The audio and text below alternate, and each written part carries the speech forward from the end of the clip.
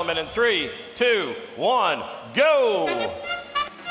As qualification match 14 begins, our Blue Alliance, the first time today that an Alliance has done this, they are electing not to place hatch panels on all of the bays of their cargo ship. 2 of those bays on their cargo ship, no null hatch panel, meaning that as the sandstorm period comes to an end, 2 pieces of cargo fall out onto the planet Primus terrain.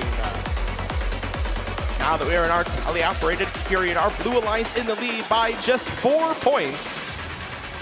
And already our Red Alliance active with all 3 robots trying to close that gap. First action from the Red Alliance, thanks to Foximus Prime, they're able to place a hatch panel on the lower level. They're followed up with a quick move by Robotics. They put not 1, but 2 cargo pods up into bays. That's 6 points combined in less than 6 seconds for the Red Alliance. They now are in the lead and are extending that lead with 1.5 minutes remaining. On our Blue Alliance, Robot Casserole lining up to try to place a hatch panel on the middle level of their Blue Alliance rocket. Their partners, Monty Pythons and Robot Unibots, over near the front of the cargo ship. Unibots lining up to try to place some cargo into the ship, but unfortunately the pod falls back onto the field.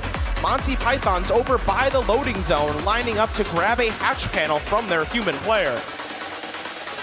Less than 1 minute to go, the Red Alliance extending their lead, which is now over 15 points.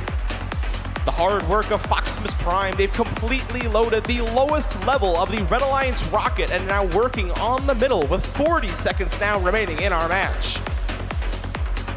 Our Red Alliance cargo ship almost fully full. 6 cargo pods stored in that ship, with each of those worth 3 points. Our Red Alliance and Blue Alliance rockets are readying for liftoff with 24 seconds remaining. And as we enter our endgame period, we can see robots on both alliances rushing back to their habitat zones. On our Blue Alliance, Robot Casserole attempting to drive themselves up onto level 2 with their big pneumatic tires. They've got a lot of bounce, but they're struggling to get onto that platform securely as we come to the end of our match.